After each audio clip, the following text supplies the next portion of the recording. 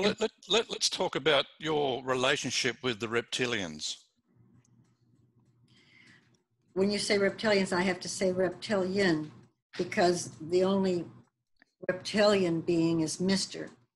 The messages and the information that I get are either from Mr. or from the collective mind. Right. The collective mind, I believe it's a collection of not only the reptilian beings, but other species. And they're the grays, the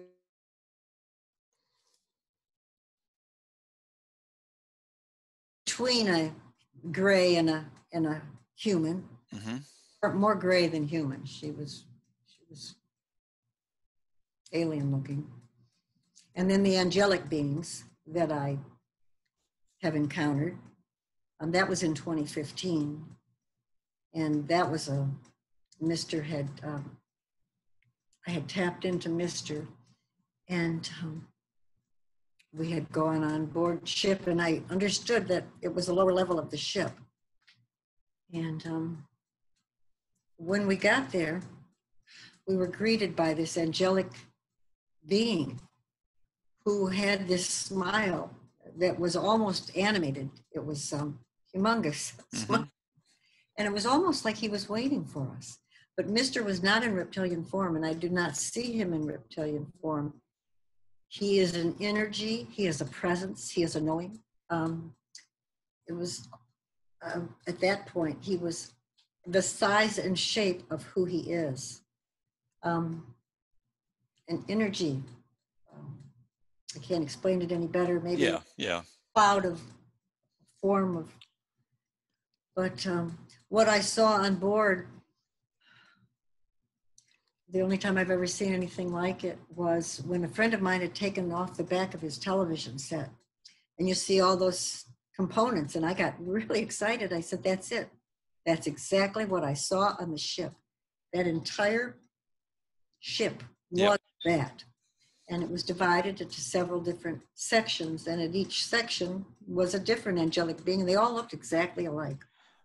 Well, when you say angelic being, are you talking like angel appearance? With the big white fluffy wings and all, and the white gowns to the floor.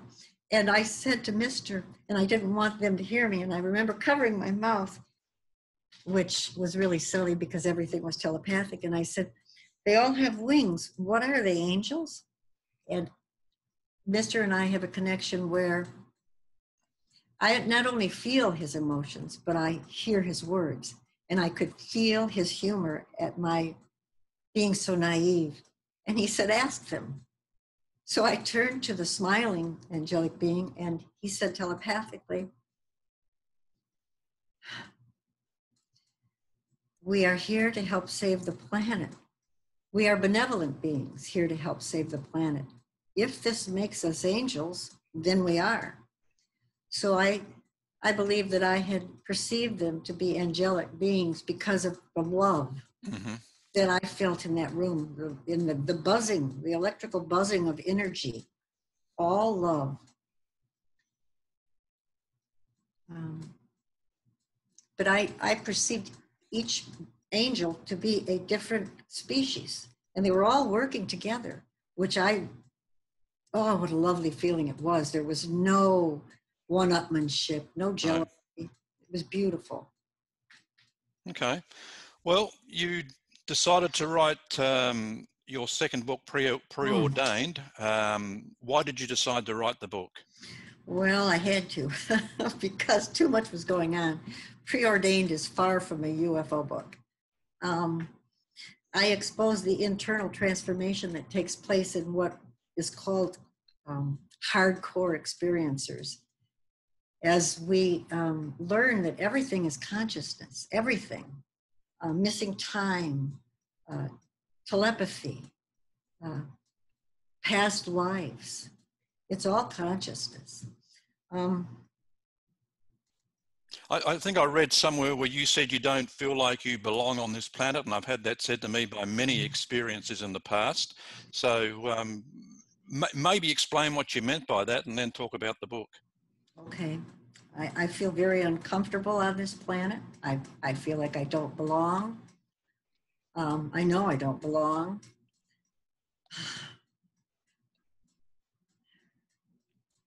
And I have trouble being around humans for any length of time because they drain me. They drain me.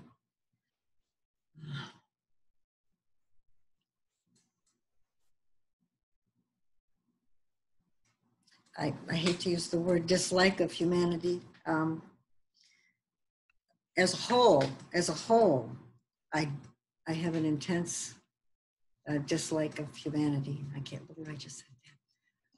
But I have several friends that I love and people that are in my life that I love. But as a whole, humanity is pretty rotten. Mm-hmm. Well, we're living in... That's me being honest. Yeah, well, we're living in pretty crazy times at the moment, and it just seems to be going from bad to worse. Mm-hmm. Mm-hmm. Mm-hmm. Yeah. This is where I think I find all the positive in the COVID.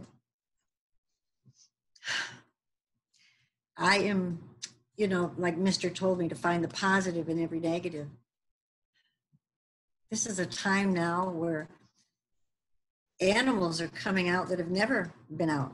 They're taking their space that we've taken away from them. Wow.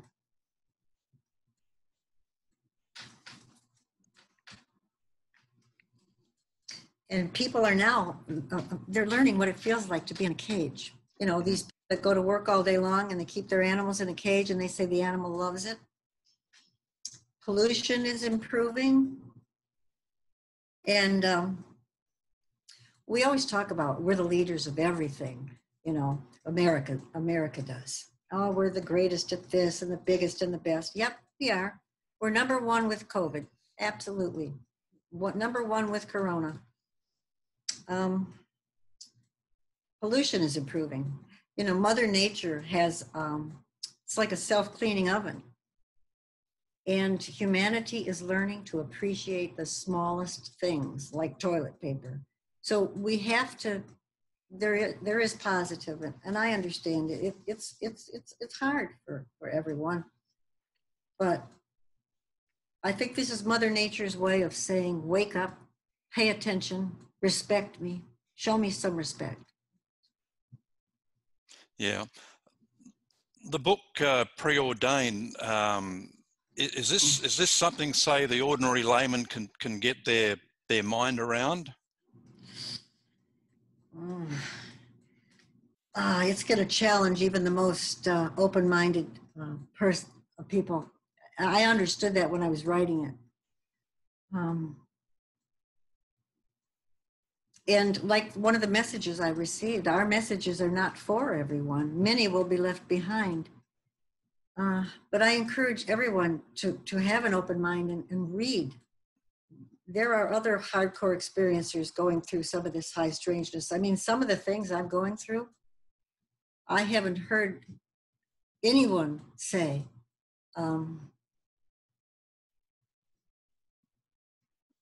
Yeah, I've been on quite a ride. But I think that the longer that you are an experiencer and the more open-minded you are, and I live alone, I'm a hermit. So I'm the perfect victim, if you want to call it that, because it's just me and my cat. Even when I wasn't in lockdown, I spent most of my life in my apartment. I venture out and go partying with my cousin, once a month. That's my big Yahoo. But I'm a homebody. Well, talk about the mental boggle point. Is that the premise of Preordained? Yes, it is the point when even the most open-minded are unable to accept any more information. They just can't accept any more information. So the brain snaps back like a rubber band effect to what is more comfortable.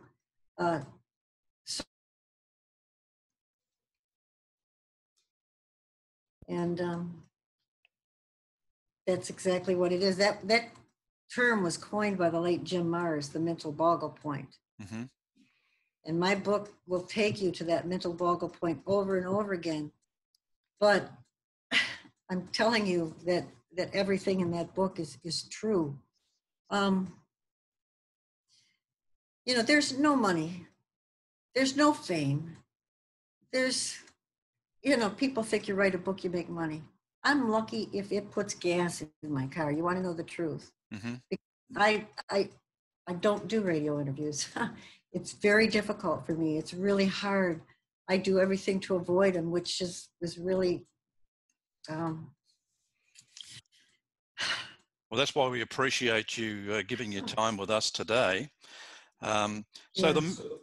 the mental boggle point. So it probably explains why people find it hard to believe experiences at this point in time. I mean, I'm sure it's going to do a complete loop, but I think we're just going through a transition phase at the moment with our belief system. Well, I've lost a lot of family, a lot of friends. I was sick of going to family events where I would bring up I was going to do a radio interview and I could see them kicking each other under the damn table. You know, I don't miss them.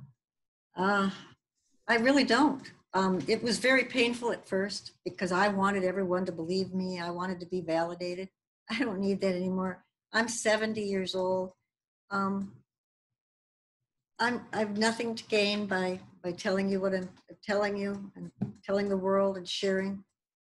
My mission is to help others lose the fear, to come forward with their stories.